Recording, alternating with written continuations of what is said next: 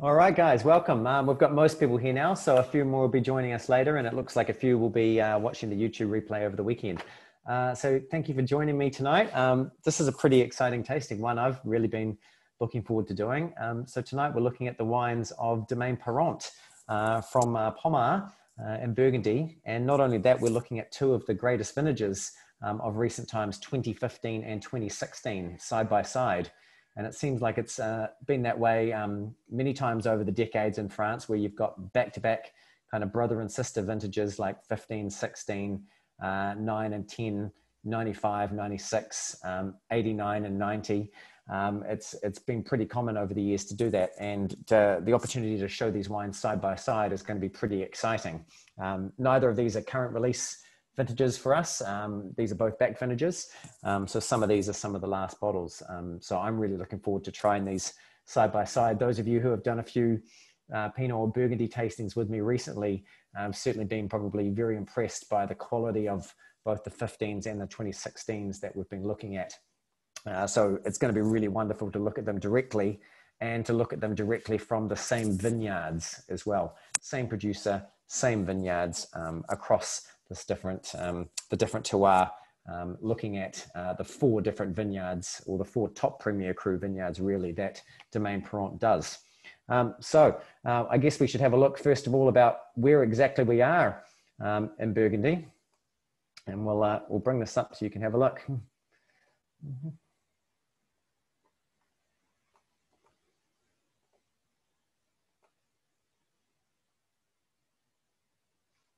All right, give me a thumbs up if you can see that, the Parent label there. Hopefully you guys can all see that. Fantastic.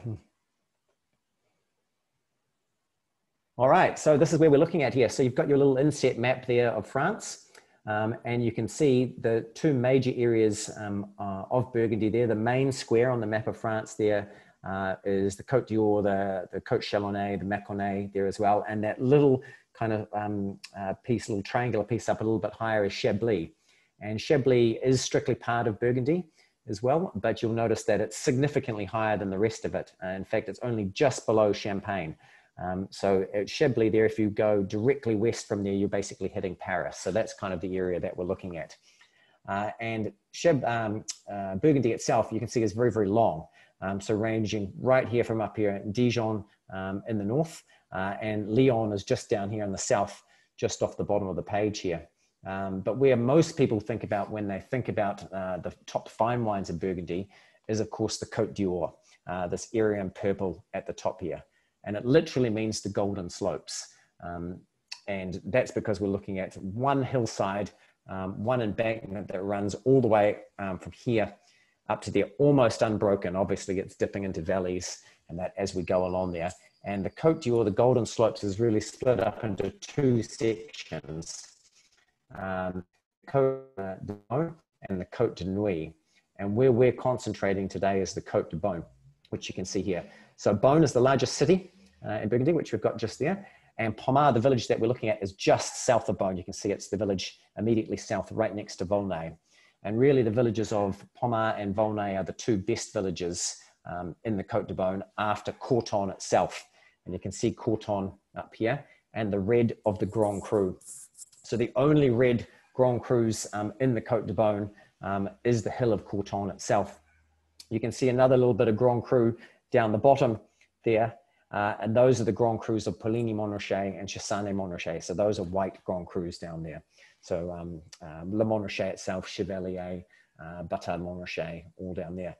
And so as far as the red wines go of the Côte de Beaune, really the villages of Pommard and Volnay are the 2 finest. And that is the village of Pommard. A pretty incredible photo that I was looking today for some photos that would really show us what the village looks like. It's a pretty small village. There's about 600 inhabitants in the village. And as you can see, it's really almost a ship in a sea of vines. And you can see how undulating and hilly the terroir is around the particular village itself, centered with the church in the middle there. And this is a village where the name itself very much goes into the mists of time. The original name is probably at least a millennium old, at least 1,000 years old, probably came from Pomeranian or Palmano, at the time. And like much of Burgundy, all of this land that you can see there was originally belonged to either the Dukes of Burgundy or the church, depending on what time period we're looking at and who had taken it from who at the time, especially after the French government seized it from most of the church. And the main kind of sections in here, the main chateau, like the Chateau Pommard, that was built in the 1800s. You've got some other smaller chateaus in there, some very, very old vineyards, some very, very old close, some very, really old stone walls. Much of the vineyards that we're looking at here have been cultivated in exactly the same place for at least 300 years, some of them going back 500 or 600 years, in the form and in the shape of the vineyard that we're looking at tonight as well. So it's a pretty special place. Now, there's a good map of Pommard, so you can get an idea of what we're looking at there. And you can see the vertical section of the village itself in the middle there, with the Premier Crus situated on either side of the village in the main central part of the slope. And then you've got village wines below and village wines above in the higher sections as well. And as you can see, they're a little bit unusual for a village of such a claim, that it has no Grand Crus. And there is a few different reasons for that, but certainly when the appellation control system came in 1936, the appellation system actually suggested that 2 of the vineyards in Pommard do get Grand Cru designation, and that was Les Epenots, which hopefully you can see down here, Les Epenots, which consists of Grand Epinot and Petit Epinot down there, and also Rougines. And Rougines is up in this section here. And at the time, though, the farmers and the grape growers of Pommard weren't particularly concerned about their vineyards being classified Grand Cru. At the time, they were more concerned about all of the fake Pommard that was being sold out there in the world, a little bit like any generic white wine had Chablis put on it. Pommard was one of the villages that was very, very well known for having wine from other areas in the world with the Pommard name on it. They also didn't particularly see the value in having any Grand Crus in the villages, especially since they'd have to pay more tax on it. It was the same story we saw with Domaine Parent and the Grand Cru, the reason why that never became Grand Cru.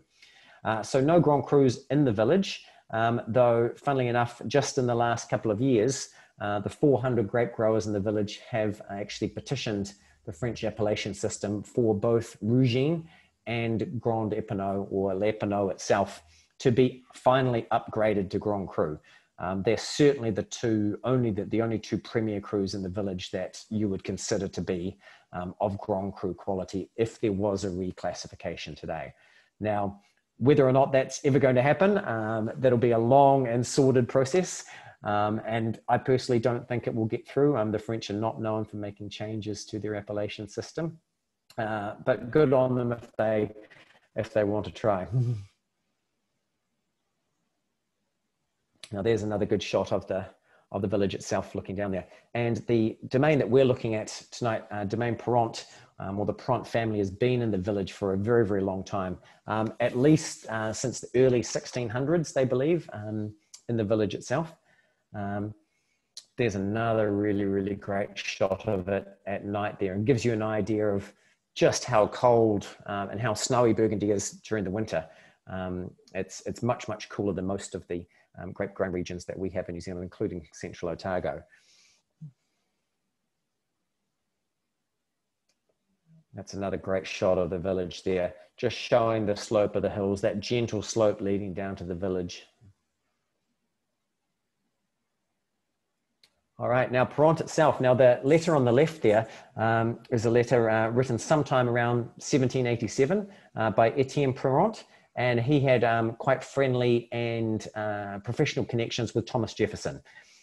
And they used to write to each other quite regularly. Thomas Jefferson came and visited during his famous trip to France. And Etienne Parent, this was before Thomas Jefferson became the 3rd president of the United States. Etienne Parent became one of the forerunners of Burgundy exportation across the Atlantic, one of the first to export wines as a negotiant business to the United States. And then at the beginning of the 19th century, his son Claude Parent left the family home in Volnay to finally settle in Pommard, where they'd been working these vines, to finally settle there and to build Domaine Parent itself in 1803. So it was from 1803 onward that they actually started making their own wines from the grapes rather than selling them on to various negotiants as well. On the right there, you can see Jacques Parent. I think he's about 19 or 20 in that photo there. So that's sometime around 1947, 1947 or 1948. He started the company working with his father, Maxime. I can see there's a 1955 barrel he's working on there. So that must be 1956 or 1957. That photo is taken there. And it looks like he's hand bottling or hand filling the bottles directly from the barrel. And that's certainly a very, very old school way of doing it. Now, he took over the management of the domain in 1953 and really triggered an innovative impetus. They were one of the first estates, as you can see there, in the whole of the Côte d'Or to start selling its entire production in bottles. Most people were still selling off a large majority of their production in barrels to other negotiants who would bottle it under various names and that at the time.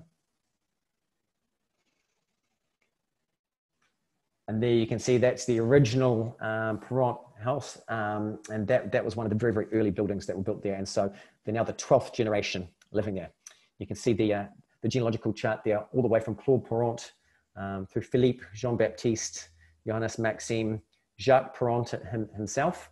And then Domaine Parent was created after Jacques Parent finally retired. So he passed on his domain in 1998. And when he passed on his domain, a little bit like the classic French inheritance laws, it had to be split equally between his children. And he had 3 children. He had one son, Francois Parent, who you can see over here on the left, and he had 2 daughters, Anne Parent and Catherine Fage Parent. Now, what happened was his son, Francois, was already married to Anne Francois Gros of the Gros family. And he, at the time when he was working with his father, was making a lot of the wines after his father started to slow down. But when he received his inheritance, he decided he was going to take that chunk of vineyards and he was going to merge it into Domaine and Francois Gros and work with his wife. So he took all of his parcels of vines and they came over here to Domaine AF Gros. And all of the remaining parcels went to Anne and her sister Catherine. So there's the 2 of them there. So Anne on the left, she was born in 1958. There she is on the left. So she really began her career studying private law at Dijon University, but knew that she was eventually going to take over the family business. So started doing a lot of her professional wine training at the time. She did her agricultural training, vocation training. She became a certificate expert taster, sensory analysis, did her diplomas in enology, and gradually started to take over the strategic management of the domain, along with Catherine, who you can see on the right there. And she was the one who's been the driving force really for the last 20 or so years behind the viticulture and certainly the winemaking as well. She's in charge of both of those, in charge of team management. Very, very well-known woman in Burgundy, president of the Women in Wines of Burgundy Association, president of the National French Association of Women in Wine. She's a foreign advisor to the French Trade Council, Chevalier of the Legion of Honor. Of course, she's a Chevalier de Tastevin as well. So a very, very well-established woman. Catherine, her younger sister on the right there, I think was born a couple of years later in 1960. And she really started her career, worked for a long time in the luxury hotel sector. So when she came back to work at the Domain in 1998 to manage it with her sister, she's taken over all of the kind of professional trade show, exporting, marketing, all of that side of it. Mm-hmm. We've got Sophie just coming in. I've just let her into the waiting room. Mm-hmm.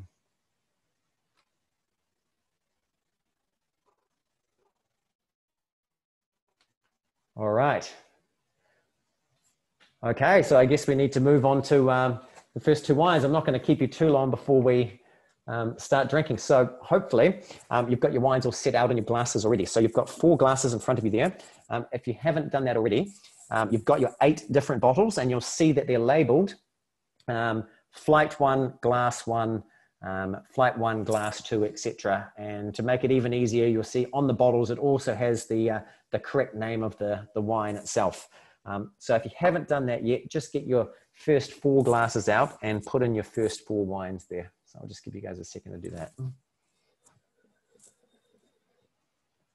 And we're going to be looking at wines 1 and 2 together. So tonight we're really going to be looking at these in pairs, because I think that's the best way to do it. So what we'll do is I think we'll just taste these first 2 wines.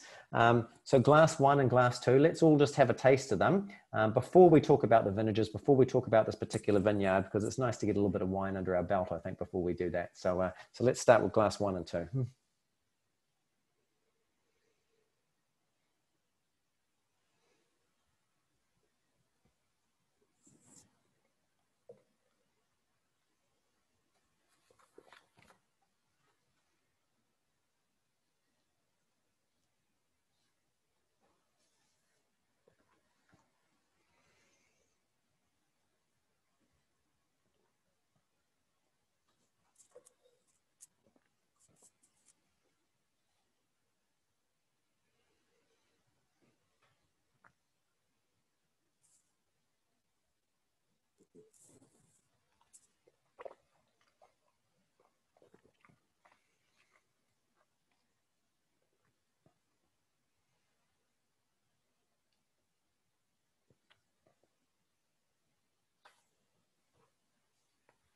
All right, 2 pretty wonderful wines to start with, and not surprising because we don't have any simple wines tonight. You'll notice there's no Bourgogne, there's no Village Pommard.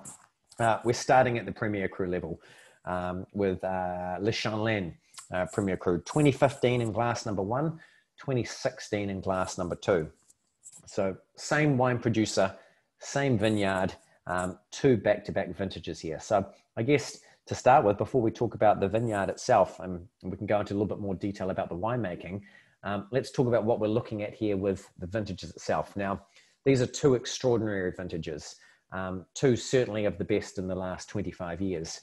And a little bit like we saw in Bordeaux, 2015 came along and people thought, this is a vintage, we're not going to see another vintage like this for another decade. It was extraordinary throughout the Côte d'Or. I mean, the red wines of this vintage are truly great. They're rich, they're powerful, they're statuesque, you know, but they're underpinned by this juicy acidity as well. And it's a warm year. It's a very, very ripe year. But in general, there's no over-ripeness in the wines. We're not talking even as overripe perhaps as a 2009, certainly nothing like a 2003. It's a very, very good vintage as well. Most vignerons, if they were wanting to compare 2015 to another vintage, would perhaps be 2005, though the yields were lower this year in 2015, and I think the wines are more concentrated than 2005. 2005s also can be a little bit austere. I think the 15s are a little bit juicier, a little bit more charming than the 2005s. And I found a note here from Michel Lafarge in Volnay, and he actually drew parallels with the 1929 vintage, which he said was one of the first vintages he ever tasted as a young man in his father's cellar. And he said that he didn't actually think any other vintage in the last 60 years was comparable to 2015. Now, he said that before 2016 came along, and it's the same issue we saw in Bordeaux. Such hype around 2015, such amazing wines, and the 2016s kind of slipped a little bit under the radar. People didn't really expect, they knew it was going to be a good vintage, but how could it be as good as 2015? Well, certainly the harvest was a lot more difficult. 2015 was a very, very easy harvest. If I'm looking at some of the notes here from Anne Perront on 2015, she said that of all of the fruit that they brought in 2015, they sorted out just 0.05%. That's less even than 2005. So that she said that is about as perfect a vintage as you could get. And she said it was amazing, the energy and the generosity that the 2015s had. Also, she used quite a bit of whole cluster in 2015, which she hadn't done since 2009 and 2010. So a wonderful, wonderful vintage. She said the only really decision you had to make in 2015 was exactly what date you wanted to harvest. There was just no problem with disease. There was no problem with weather pressure. The weather was perfect all through picking. But she said because you had that decision, there were some people who perhaps decided to leave the wines out a little bit too long, and you could probably flirt a little bit with overripeness and a little bit too high in alcohol. She said she wanted to be at 13% coming in rather than 14%. So she began reasonably early on the 5th of September, came in about 7 days later. And the crop was about 40% down on 12, 13, and 14. Very, very difficult vintages. So, I mean, you could do no wrong in 2015 unless you really hung your fruit out for a very, very long time. 2016, on the other hand, certainly didn't look like it was going to be a great vintage at the start. They had a pretty mild December through February period, and they were hoping for a pretty generous crop. They were hoping it was going to be very, very good indeed. But there was one particular night, the 26th of April, and it was the perfect storm. It was the most damaging frost they had seen in the Côte d'Or since 1981. Absolutely terrible. We were talking about -5, -6 degrees in some of the vineyards. Obviously, depending on the topography, depended on how you went. But we had people losing 90% of their crop in some vineyards. It was very, very difficult. Now, not only did they have some of the worst frosts they'd seen in a very, very long time, they also suffered from some of the strongest mildew pressure encountered in many, many years. They had a brutally wet, consistently humid spring, and you also had these vines that were heavily weakened by the frost earlier in the season. So people were spraying all the way May through July with not much margin for error. Some people sprayed up to 15 times until the soil started to dry out in July and you could actually get some machinery into some of these vineyards. You had people donning space suits and backpacks to do this work manually, especially in the lower kind of flatter vineyards. And you had organic producers who were deciding that after a succession of commercially difficult vintages, 11, 12, 13, 14, they decided to give up their certifications in 2016. And they used commercial sprays just to stop their vines from deteriorating. So it was pretty difficult all the way through the start of the vintage, all the way through the middle of the vintage as well. It just wasn't looking good for 2016. But then we had some superb weather come through. Got warm, got dry at the end of June with amazing conditions all the way through July, August, and September with just a little right amount of rain as well. So you ended up in the situation where there wasn't much fruit set, hardly any crop in a lot of the vineyards.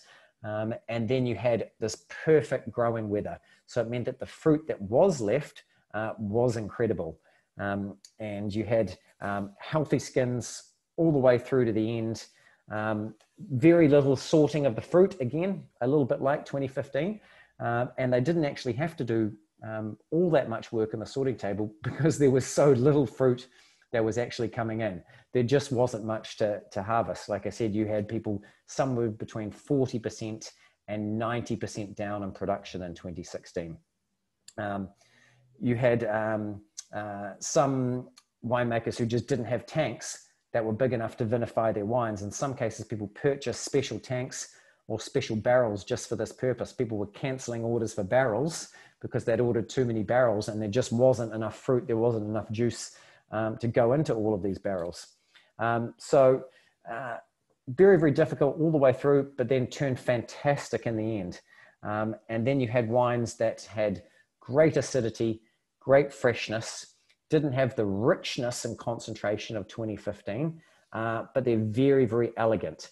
And I think what you'll see as we go through this tasting, if you look at two great vintages like this in a different style, you've got the 2015s, which certainly in their youth were more about the vintage of 2015 than they were about the individual vineyards. The vintage character was so strong. It's one of those years where a lot of the vineyards certainly tasted quite similar early on.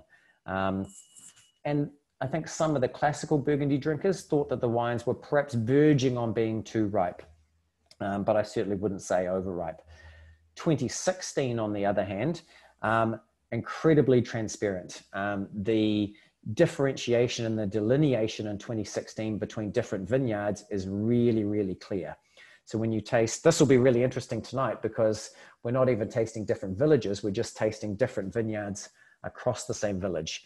And the wines are described as kind of crystalline and transparent because you don't have that depth of fruit swamping them at the same time. I also think that the 2015s perhaps have a little bit more density, perhaps a little bit more long-term structure to them, but the 16s are also going to be very, very long-lived wines as well. Maybe the best 15s will outlive the 16s, but overall, the 16s have the balance and the depth to age gracefully. So it's going to be really interesting to kind of compare the two of them together against each other. Okay. All right, let's have a look at the wines that we're looking at right now.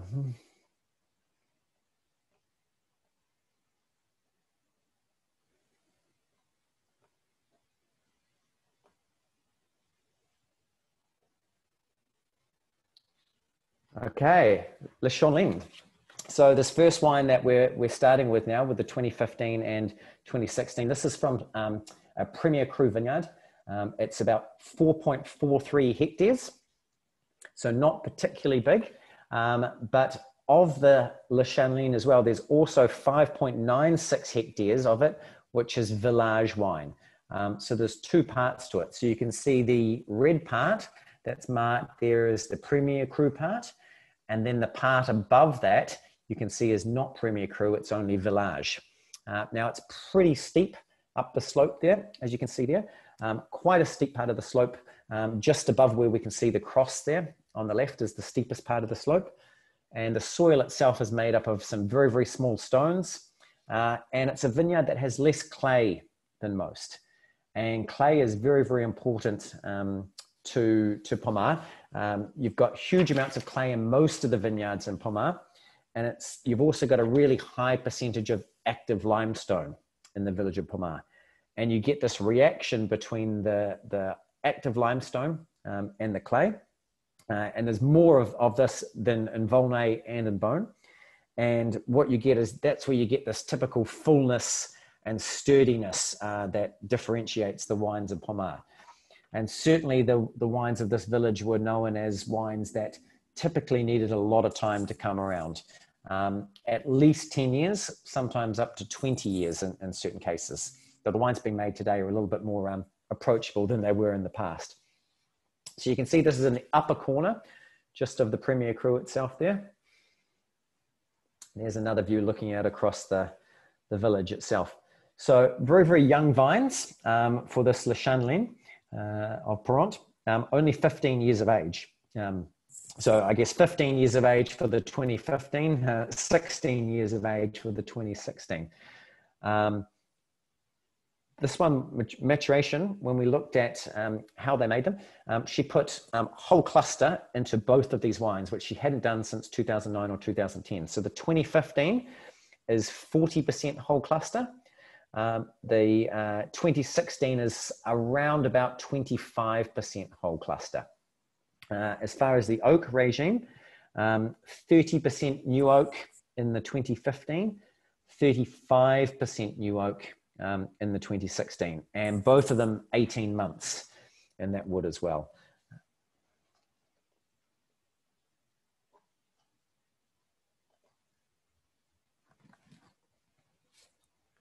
Right, any thoughts on those first two wines? Certainly a very nice introduction, and by far the youngest vine age we're going to be looking at tonight as well.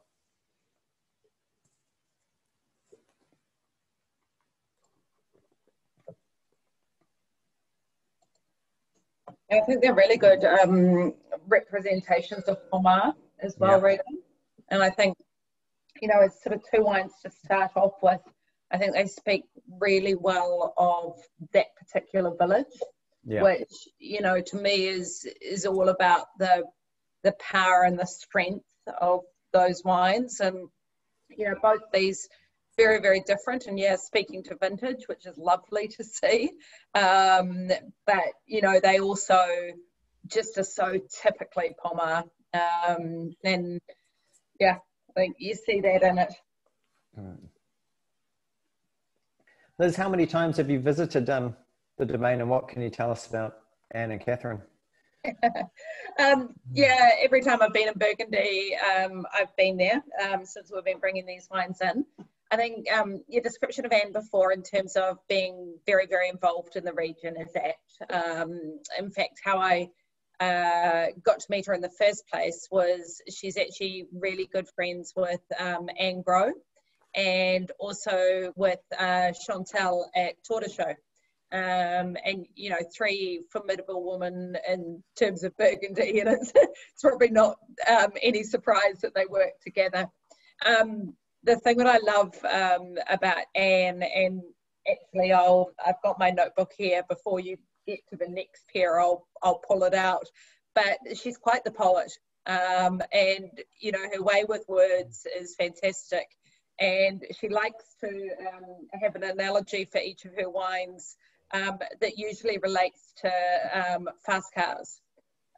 So I have that sitting there, I'll pull that out. But she sort of comes across as quite shy and quite timid, and you wonder what you're going to get. And then when she starts talking, you realise there's actually a really good sense of humour there. So she's very, very talented. I've got a car analogy as well. I wonder if it was the one that came from her. I'll find it so we can compare and see if it's the same car.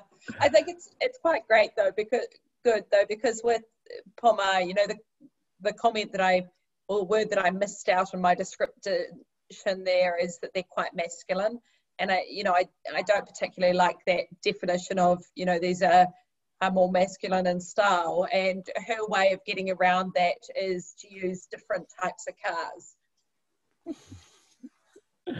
All right. Okay, guys. Now we're going to look at glasses 3 and 4.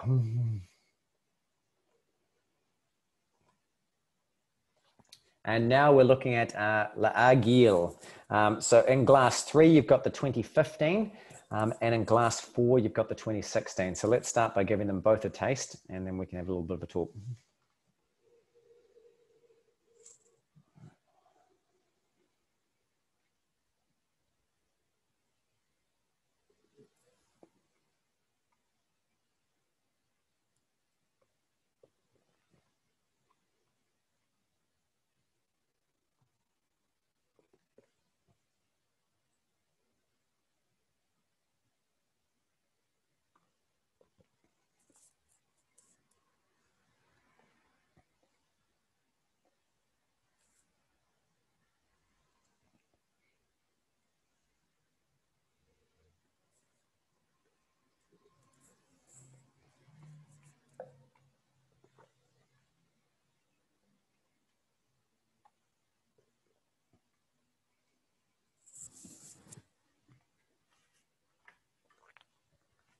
Wow, and you can see there already the big step up in quality we've got coming from Chanlins to Argillieres.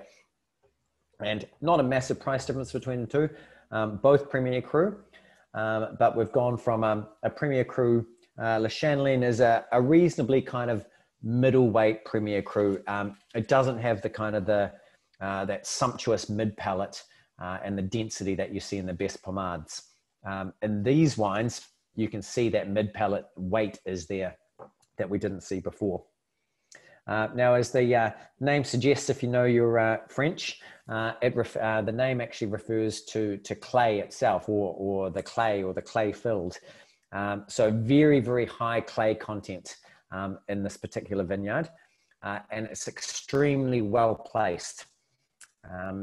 So you'll see this picture here, just where it's situated, which is just here, and it's directly above Le Grand Epenots and Petit Epenots. So it's a very, very good position in the village as well. Now, it's funny enough, it's actually very, very rare to find an example of this particular vineyard. There is not many out there. It's not particularly large, and there's not many producers who own vines in here or produce them as its own Premier Cru. A lot of the grapes from here seem to disappear off into other wines, funnily enough, either into Village Pommard or into generic Premier Cru.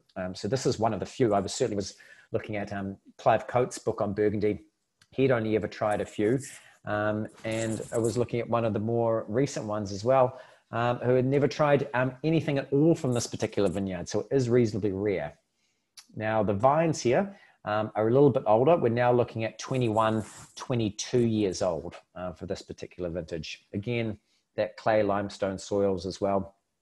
40% whole cluster in the 2015, only 10% whole cluster in the 2016. So there's a big difference there. Not such a big difference in the oak regime here though. 40% new oak in the 2015, 35% new oak in the 2016.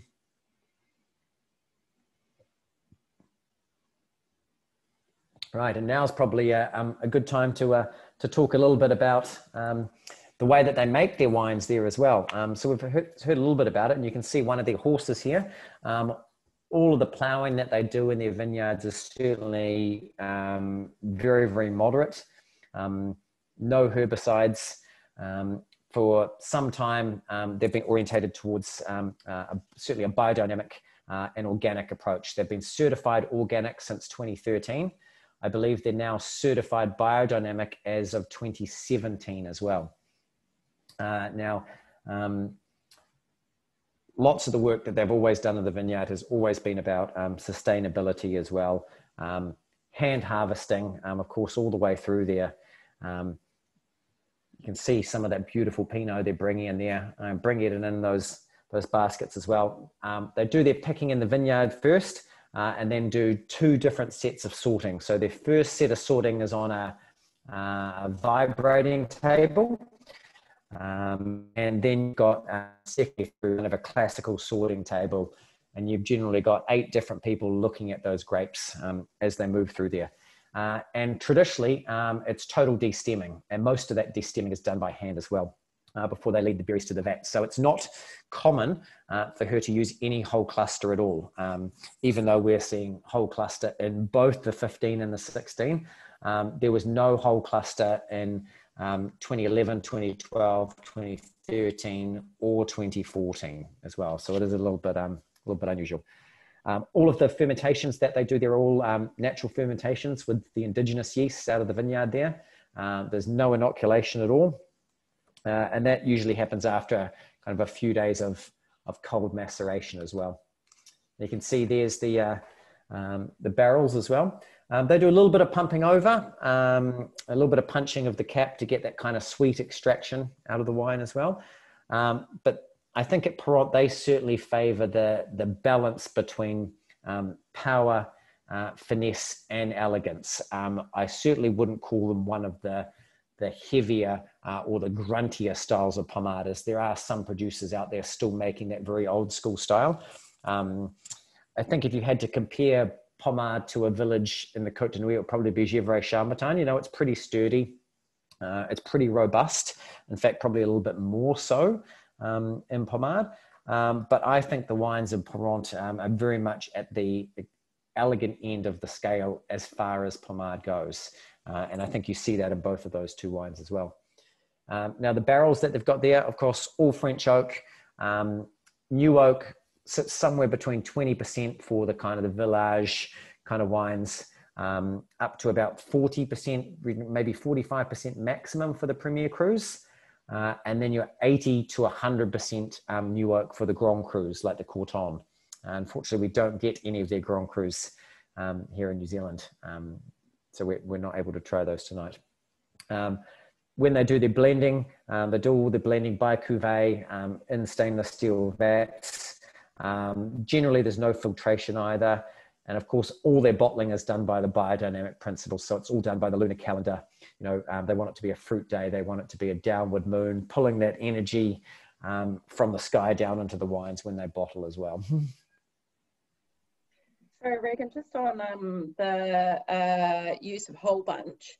It was actually just interesting. 2015's actually the first year that Anne, as you said, the first that we've seen, but it's actually the first year that she added a whole bunch. And I actually asked her why make that decision now? And I was interested, was it fad, tradition, you know, what was she actually following? And she just simply said that the stems looked really well matured, and the percentage of a stem to the grape was right for her, and that she hadn't seen that before. So she added them in 2015, and then she really liked what it did. So that's why you then see it sort of going forward. The other thing, 2010 was when they started converting to biodynamic. They've actually been organic since 2009, certified organic 2013, certified biodynamic in 2017. And the other sort of interesting thing there is actually in terms of the use of sulfur. So they actually don't use any sulfur until after the malolactic. So it's all native yeast, but the yeast in the winery is strong enough to go through alcoholic and then malolactic by itself. And then they will add a little bit of sulfur at the end. So, you know, instead of anyone out there talking about natural wine, this is pretty natural. It's not a lot that would move you from the definition of natural when it comes to this one. No, there you go. You've had time to enjoy them, Regan. I have, yeah. Those are fabulous and like a really big step up, I think, from the Chanlin. I've got some good notes from here on the vintages as well. I think 2015, she basically says, I've almost got nothing to say, apart from the fact they lost about 40% of the crop as the vines hadn't really recovered their potential after all the hail, of course, that they had over the preceding 3 years. But she said the quality was sublime, even wow. She said here on 2015 that the wines have a presence and a life, as you will, that is rarely seen and makes them wonderfully satisfying. I've never seen a cleaner vintage. Even 2005, which was close, wasn't quite as clean. And I think there's another note here when she was talking about the 2015s that she said the winemaking itself on 2015 was easy. I just didn't want to bottle them too quickly. It's a very yum vintage, is how she described it. Regan, Yes. it's Mike here. Hey, Mike. A very simple question. What's the benefit of whole bunch? You know, I'm a bit of an ignoramus here, but what's the benefit? Well, why did the winemaker look for that? Yep. So one of the things, if you're putting in a whole bunch, you're not just putting in fruit, of course, because you're putting in the entire bunch. So you've got all of the stalks, all of the stems in there as well, as opposed to just putting fruit in. So if you're putting all of the stalks and all of the stems in there as well, you're going to get a lot more tannin and a lot more structure to the wine than if you're just putting in fruit. Now, of course, you need to be very careful about putting in whole bunch and how much you put in, because you need to make sure that those stalks and those stems are fully physiologically ripe. Because if they're not fully ripe, you're going to start adding some green flavors and herbaceous flavors into your wine as well, which is usually undesirable. It depends what you're actually going for there. So you need to make sure that those are ripe, that those are brown enough, and what kind of percentage you're going to put in, depending on how ripe that vintage is.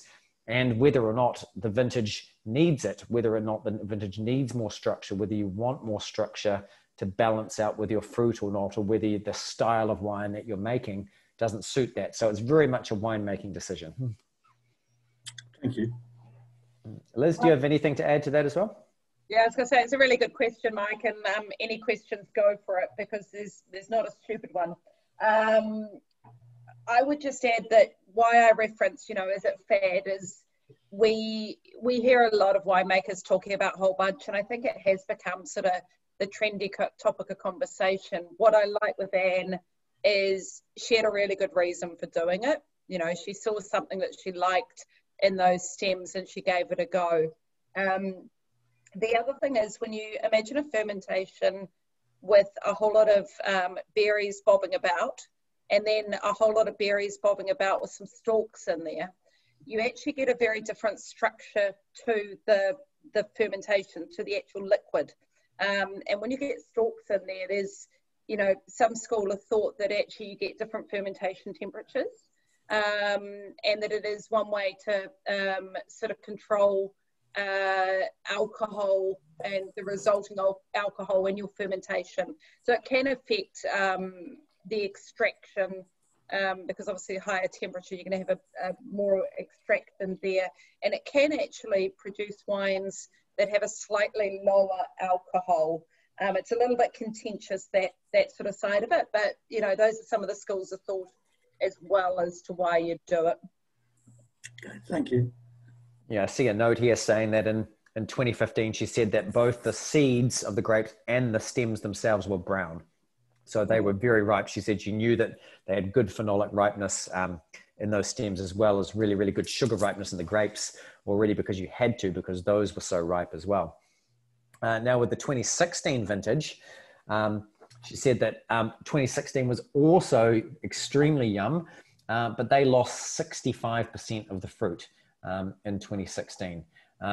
Their largest losses were more in the generic appellations, like they lost 70% of their bone Premier Crus. They lost 90% of their kind of regional wines, but it wasn't so bad in Pommard. I think it was more like only about 15% in Pommard. They managed to avoid a lot of the really, really worst frosts.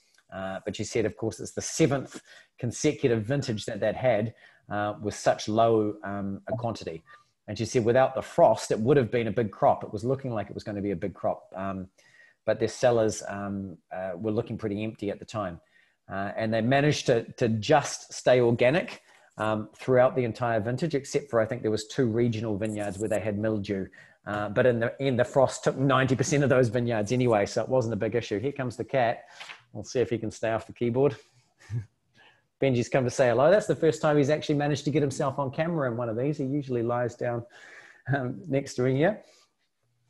So yeah, 16 was pretty difficult for her as well. She also said that they did 13 or 14 different treatments during the rainy period for the biodynamic vines. They just had to. They were under such mildew pressure that year. And she said it was a huge challenge, but when she sees the results, she doesn't have any regrets of sticking with biodynamics through this vineyard, this vintage, where some people found it very, very difficult and pulled the pin on it. She didn't think that the mildew was that bad compared to some other producers. It was more on the leaves than it was on the grapes, but it was a hard job. She said you had to keep aerating the foliage, had to keep moving it around, make sure air was circulating in the vineyard, prune everything back. And she didn't want to wait too long when she did the harvest. She thought the maturity was already there, kind of at the end of September. She thought the acidity was there. So they're tasting the grapes. They can see what that fruit ripeness is like, see what the acidity is like. Yeah, she said in Pommard, they only lost about 5 to 15% because the last 3 weeks of the vintage were just so special.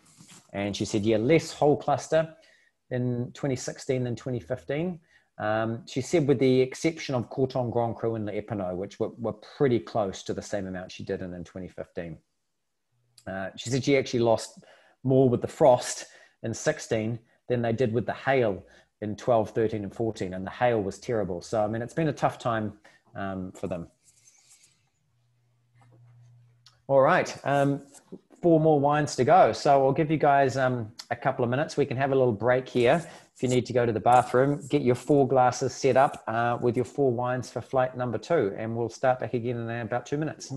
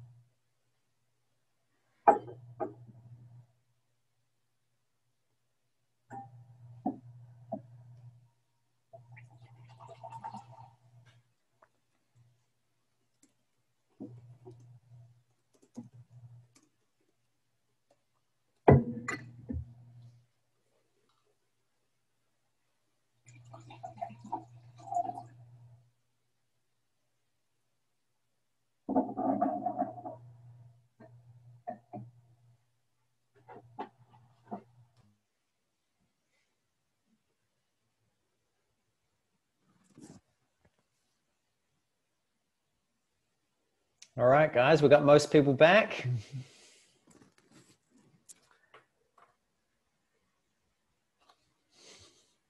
Correct, Liz, they are.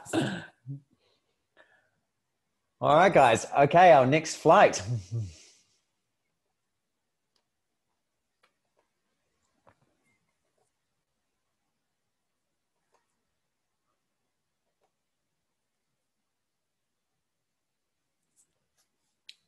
All right, and now we've got a huge step up in vine age here.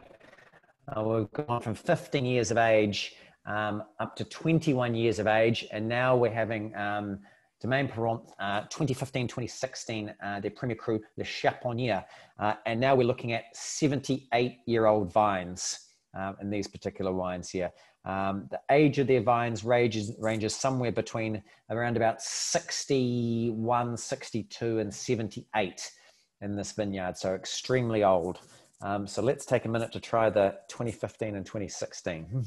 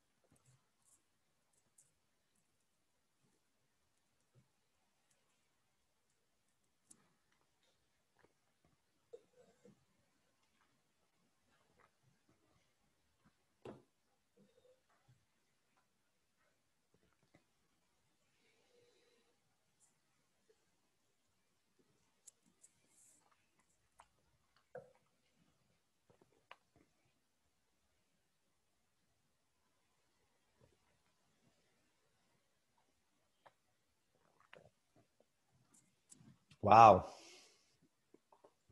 A couple of beautiful wines there. And you can see here, now we're really in the heart of the village here.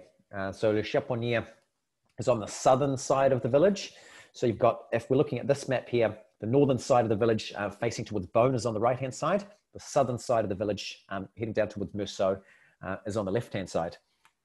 Now, I think we were talking about an analogy before, Liz, about fast cars, and I've got one here where somebody described, and it may have been on Parent herself, given what you said, that the northern side of Pommard, certainly where, say, Epenots is more like a golfer who drives an Aston Martin, and the southern side of the village is like a rugby player who drives a Porsche. So I don't know if that's the same one, but I quite like that that analogy. Yes, so we're looking at the richer, more solid side of the village here in the south. Yeah, those are Anne's comments. Those are Anne's. Okay. Nice. Yeah. I found them written in my notebook, and I didn't have them written down as who they were referenced by. Yeah. Right. So you can see here, Les Chaponnieres on the southern side. They think that the name for this originally came from the word chapon, which means new vines ready for planting. And this is an excellent site. So we talked about Les Rougeines being one of the top vineyards in the village, and certainly out of the two that you would look at for escalation to Grand Cru status out of Rougines and Epenots, Rougines is generally considered to be the better of the two. And you can see Les Chaponnieres is right up hard against Rougines as well, up against the side of the village there. So it's an excellent position. Now, the basic difference, if we wanted to talk about, because we're not tasting, unfortunately, Rougines tonight, and the reason for that is that we don't have both vintages of Rougines left. It's usually the first to sell because it's so desirable. But if we wanted to look at the difference between, say, Rougines and Epenots, which we are tasting tonight, is that Rougines has a sheer power to it as well, to go with the size and the richness. Whereas Epenots is a little bit more laid back and a little bit more elegant. And that's perhaps that golfing Aston Martin analogy on the northern side of the vintage, whereas Rougine, more that rugby player who drives a Porsche, a little bit more power, a little bit more richness, a little bit more size as well. There's a really good view looking down into the village as well. So we're looking at 78-year-old vines in the 2016 here. The 2015 is 50% whole bunch, whole cluster in that wine. 50% whole cluster with 55% new oak. So that's significantly more than we've seen before as we've gone through here. Now the 2016, a massive drop in the whole cluster she put in here, only 10% in the 2016. And the new oak's been dialed down to 37%.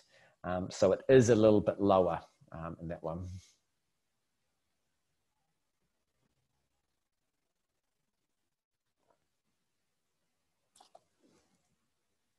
All right, I love these two wines, and you can see that density and that size, that mid-palate weight that Pommard's really known for here. But also, I think both of these wines, despite being really large scale, still show that finesse and elegance that Domaine Parent is known for. Love the nose on these two as well. Interestingly enough, I tried a few different glasses tonight. So I've got some holding glasses, but then the glasses that I'm actually drinking out of tonight are the New World Pinot Noir, very, very similar to the Central Otago Pinot Noir glass. Now, I actually thought it was best out of the old school Vinum Pinot Noir glass, but I didn't have two of them here, and I wanted to make sure I compared them side by side. So I also tried them out of the Vinum Extreme, and another one as well, but certainly the Vinum Extreme tended to emphasize the structure of the wine to the detriment of the fruit. You lost a little bit of the sweetness of the fruit, a little bit of the aromatic complexity. It darkened it up, and it made it quite a bit more tannic as well, which would be good for certain wines, but I thought for these, it was much more open, much more expressive in this particular glass. So don't ever let anybody tell you that glass doesn't make a difference, because it makes a huge difference. I mean, I've tried it out of 4 different glasses tonight, and these wines taste different out of every single glass. So it does depend what you're trying them out of as to exactly what you'll get, but I'm guessing we'll all see the same relative differences between vintages here. Liz, what did you think of these two with that much older vine age? Yeah, I think it's, I mean, again, it's another step up, and it's sort of, I like the order that you've got the wines in tonight for sure. I think it's, you know, certainly really expressive. I love the sort of natural balance to the wine. You know, they're generous, but there's an impressive balance there. Interesting with this vineyard, there's actually only 4 owners of this Premier Cru. And it's one that Anne particularly likes, and she actually has replanted it, a large part of it, 2 years ago. And the part that she's replanted, she doesn't use it in the final wine. So for quite a few years going forward, there's actually going to be less of this, because she'll just declassify that, because the vine age here, I think, to her gives it a lot of what its character is. So she doesn't want to add that back into it. Absolutely. Yeah. The other thing is, in terms of when she planted it, you know, what did she plant it with? And it is Massel's selection through that vineyard. So she's used the clones that are in that vineyard and created, propagated new vines to go back in. So it's the same clonal material that was in the vineyard that will go back in, because I think that's obviously very important as well. I don't know what other people are seeing out there, but certainly in some of the other tastings we've done recently where we've tried, say, 2015 and 2016 side by side, I've generally had a pretty clear preference myself for the 2016s. But in this lineup so far, I'm finding it really difficult to choose between them. Both vintages are exceptional from Parent. Yes, it's a little bit more crystalline. It's a little bit more pure in the 16s, a little bit more focused. But the 15s are in no way overripe or swamping the identity of the vineyard with the fruit at all. Like they're extremely restrained for 15s, I think. Yeah, I think, Stephen, the 2015s, I can see why you're leaning towards them. They're just so delicious, you know. I think I'm struggling to tip those ones out. I've got my spittoon here, but it's not working on the 15s at all. Yeah, I agree, Stephen. These are some of my favorite 15s that I've tried recently. I think 15 was a vintage as well that a lot of winemakers thought was going to be one of those vintages that was just going to drink well all the way through and was never going to close down. But from a lot of producers, the 15s have started to kind of go into themselves a little bit now, and they're not so expressive as they were before. And who knows how long that's going to last. But certainly tonight, I think these are still really showing really, really well, even though it's clear that they've got, you know, a massive time in front of them, probably, you know, 10, 15 years, you know, somewhere in that kind of range. Would the 15s, Regan, this is Mike here, would the 15s by and large have a lower alcohol than the 16s? I'm seeming to get a difference there in tannins. Yeah, no, the 15s actually have higher alcohols in general than the 16s. Not by much. We're talking, you know, it probably wouldn't even be 1 degree on average. It would probably be under half a degree. What do you think, Liz? Like, yeah, under half a degree difference, but the 15s are definitely a riper. Yeah, I think, I mean, there's very little difference in it, for sure. But yeah, the 15s, just that ripeness will have produced a little bit more alcohol. But I think why you're not seeing it in the 15s is the fruit is so beautiful. Yeah. The acidity is so brilliant, and just, you know, they're silky and velvet, and you know, they've got a taut structure to them, still very distinctively Pommard. You know, they're still the structure of Pommard, but there's a real purity to them. And when you get all those things together, can probably carry a little bit more alcohol. Whereas, you know, 16, I mean, they've done so well. These are great wines, but that was a challenging vintage. And, you know, when you're working really hard to make the wine, sometimes alcohol can be perceived a little bit higher than it is, which is why I think when you're looking at them tonight, they're looking the other way around to perhaps what they are, but it's very, very small differences. Thank you. Yeah. Perfect. All right, just 2 wines to go, and we're looking at Les Epenots itself. Now, just I guess before we try these, we remember that there was 2 parts to Epenots, Grand Epenots and Petit Epenots. And the nice thing about this wine is that she happens to own vines in both portions. So this is exactly 50% Petit Epenots and exactly 50% Grand Epenots. All right, so let's give them both a try, and then we'll have a talk about them.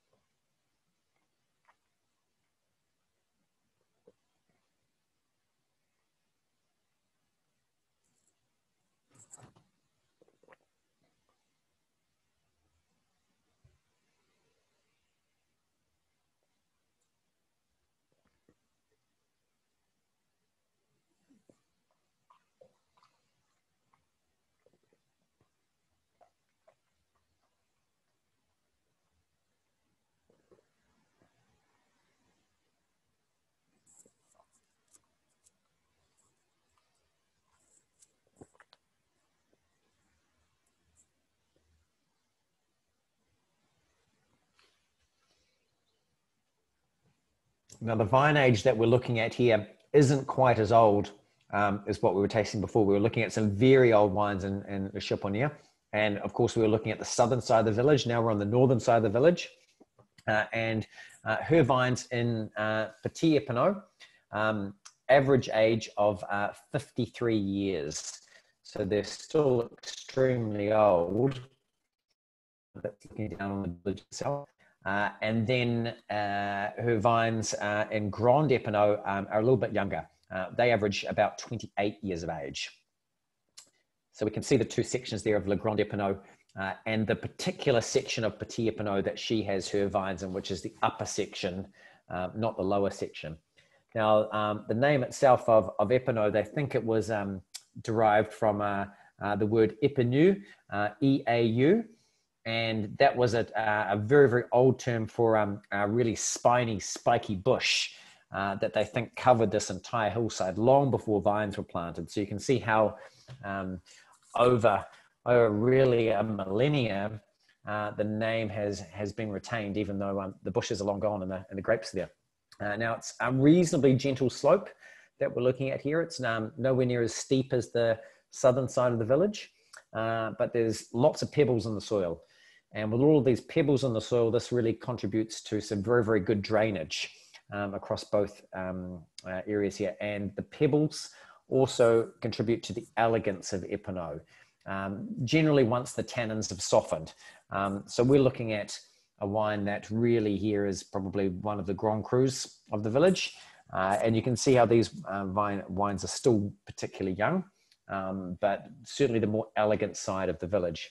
Now, if you look at what's better between Grand Epenots and Petit Epenots, well, this is nice because we're tasting 50% of both, so it's pretty hard for us to make a call on that. But if you look at all of the older books on Burgundy, they all seem to favor Grand Epenots as the best of the two. But the more modern view on it seems to be that Petit Epenots is the better section of the two. So a little bit hard to make a call there. Particular, certainly the name Grand and Petit has nothing to do with kind of the size. If you look at the two sections of Petit Epenots, if you add those together, they're larger than Grand Epenots. So it's not that they think that it was called Grand Epenots because of the length of the rows, and you can see how long the section of the rows could be through there as well. So they think that's where the original name came from. Now, out of the two sections of it, as you move from this end, from the northern end towards Bone back towards the village, you get more alluvial soils down this end closer to the village where Grand Epenots is.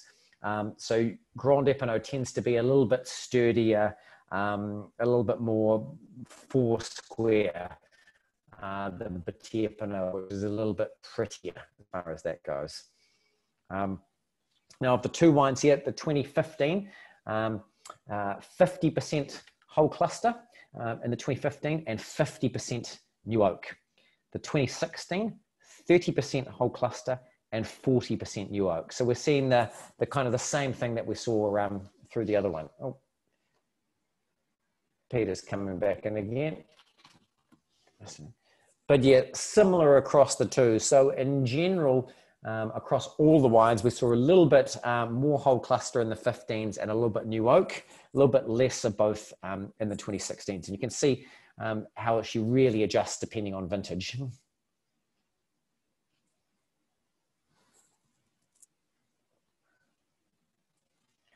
I think that's a reasonably tough call between the last two wines and those two wines as to really what was better. You can see Les Epenots was priced a little bit higher. I think they're about $225 retail versus $199 on Chaponnieres. But really both very, very good vineyards. A lot of that is to do with the certainly the prestige of Epenots, but tasting those, I certainly wouldn't disagree with people who preferred Chaponnieres. Stylistically, a little bit different on the northern side of the village to the southern side of the village. Yeah, and absolutely agree, Stephen. Like the 2015s, like heaps of oak, heaps a whole bunch, and no, it doesn't show at all. Like that fruit just sucks it up. And I have to say, I don't know if it's the same for you guys in these glasses, but I've certainly found across the entire night, I've found on the nose, the 15s much more expressive than the 16s. The 16s for me in these glasses have been a little bit more closed on the nose. For sure, the 15s have really been lifted, which I didn't actually expect, because most of the 15s I've had recently have been a little bit like they've been shutting down. They haven't been as good as they have been over the last couple of years, because they were delicious on release, very, very good. But yeah, just not tasting so good the last few years. But tonight, the 15s have been fantastic. I see some chat out there about favorite wines. Anyone want to comment on the wines at all? Maybe vintage or maybe favorite vineyard? I reckon just on the Epenots, you know, every time I taste Epenots, there's some sort of words that come to it that I think these are definitely showing tonight. And, you know, we talk about Pommard being big in the structure, but this is full throttle Pommard. You know, these are bold, they need time, you know, they've got all this power. And then there's this, particularly with the 15, there's this red fruit on the finish. And it's, you know, it's super attractive. Interesting also with that 15, I talk about the effect of the hail on yield. Normally, she makes, 6,000 bottles of this. So still 6,000 bottles when you can think of sort of a global market. It's tiny. In this particular vintage, she made 3,000. Wow. So it doesn't keep the bank manager very happy.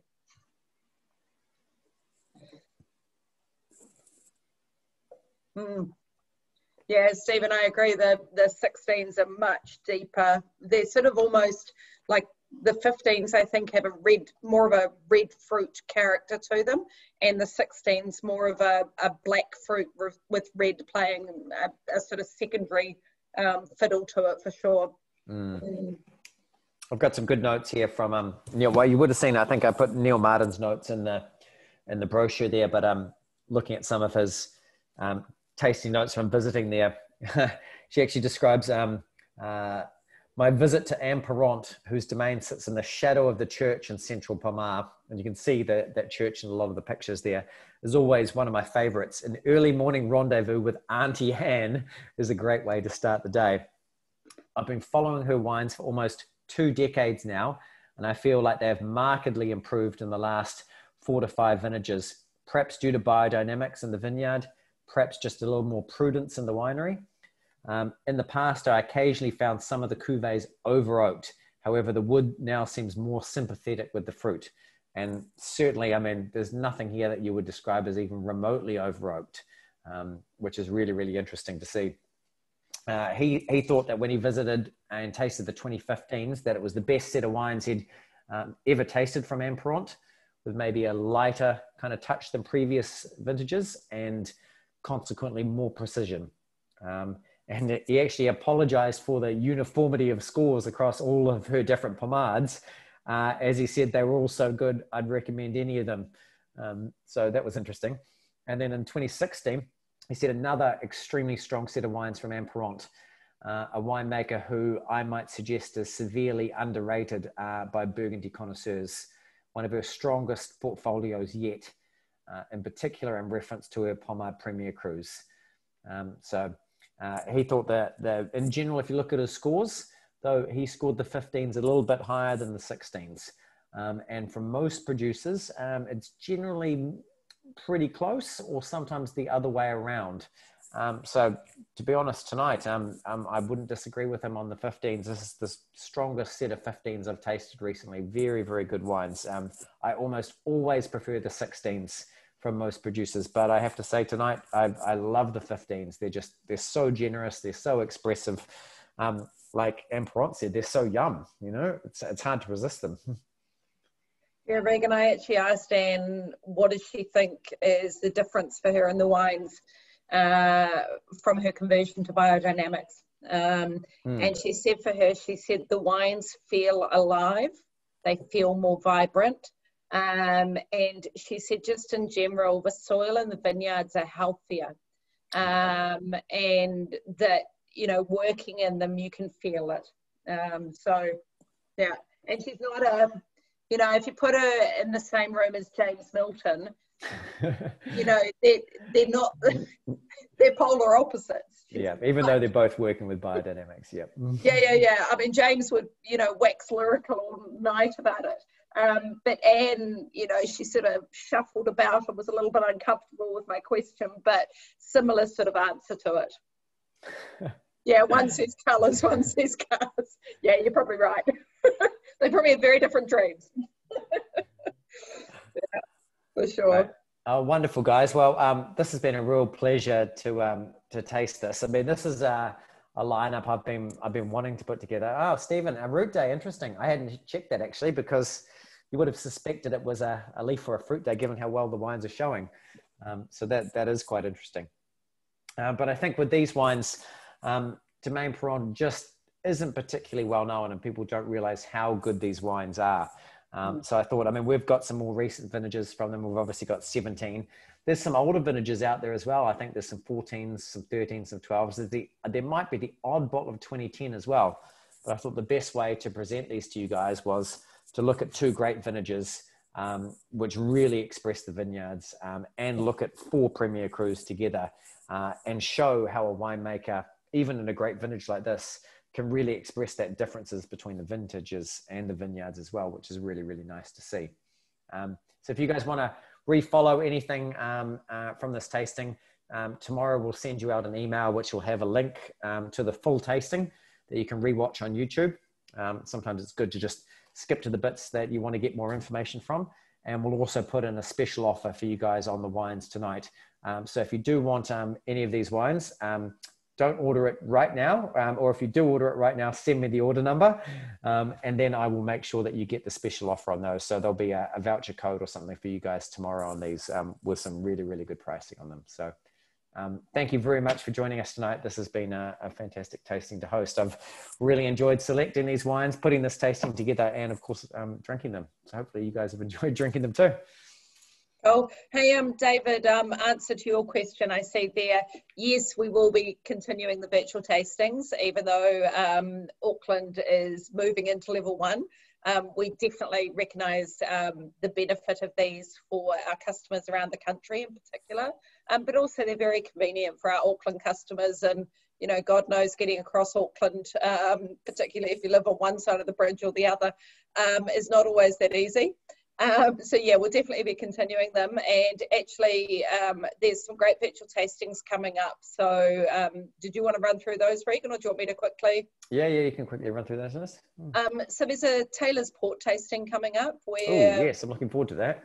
Yeah, we've got 3 vintages of Taylor's Port that have all been rated 100 points, which is exciting, and that'll be presented by the team at Taylor's from Portugal. We've also got a rosé tasting coming up, and if you're not into rosé, still suggest you join this one, because we've got the team from Chateau Mascaron, Chateau L'Aube and Chateau Poage, so from France, so 3 French producers and then 5 New Zealand rosé producers, and I think it'll be really interesting to hear them all talk about rosé, and the wines that we've chosen are particularly good. And then, of course, this Saturday, for those who are in Auckland, yay, we can do something in person. We're quite excited. Finally. Yeah, finally. We can say hello to everyone. Yeah, we'll be doing a Bordeaux walk-around tasting, and the 17s, again, if you're sitting there thinking, nah, I'm into Pinot or I'm into Merlot and I don't drink Cabernet-based wines, then you need to come taste the 17s, because the 17s from Bordeaux are delicious. So yeah, that's just a little snapshot. Lastly, malt whiskey, we have Matt Thompson releasing a new barrel aged whiskey, and I think that's coming up from memory next week, and it'll be a product that hasn't been seen on the market yet, and he's going to do that at Victoria Park with Jack. So yeah, there's something for everyone. It's especially nice to see some of you Wellington guys at a tasting, because we send wine down to you all the time. We know you go and visit Sophie and Francis and Meredith, who are all in on this tasting tonight down there. And it's nice for you guys to be able to join us with the tasting up here as well. So yeah, we're definitely going to continue with these. Go. Awesome. Thanks, guys. Have a great evening. Very good. Thanks.